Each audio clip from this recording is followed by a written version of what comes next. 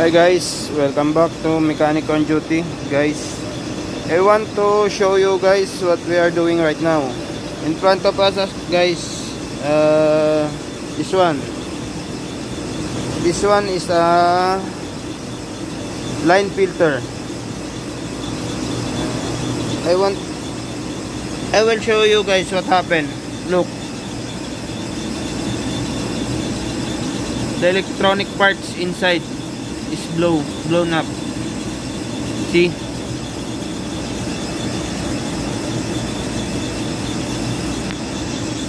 This one guys is the input. Look what happened. See? Now we are going to replace this one. We have already a new one. This one.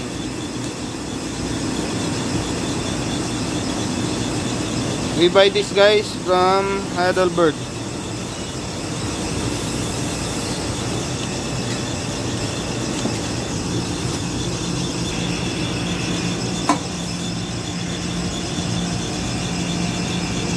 Okay guys, it's the same.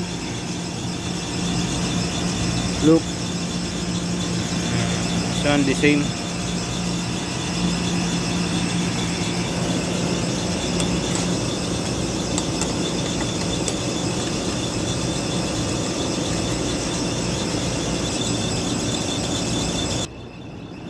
Okay.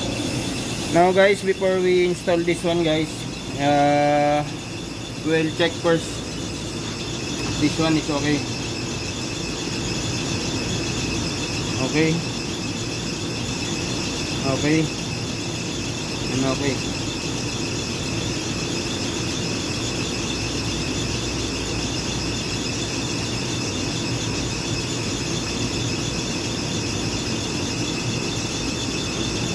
Okay guys, we will install this one.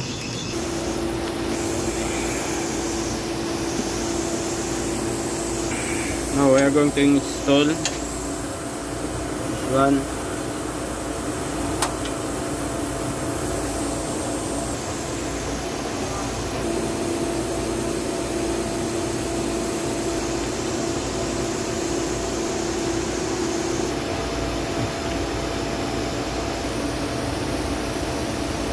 That one guys is the output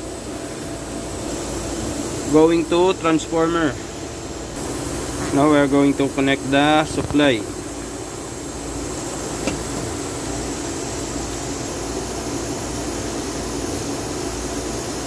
Now guys, it's okay. The purpose of this one guys, this line filter guys, is to prevent the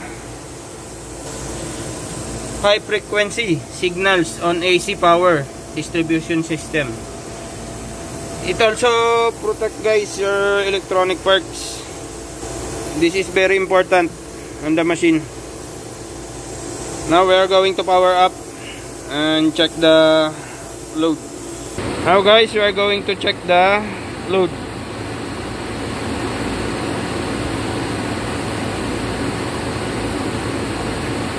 Okay. Okay. 9293. Okay. Now we are going to check the BLT. This one guys, the BLT.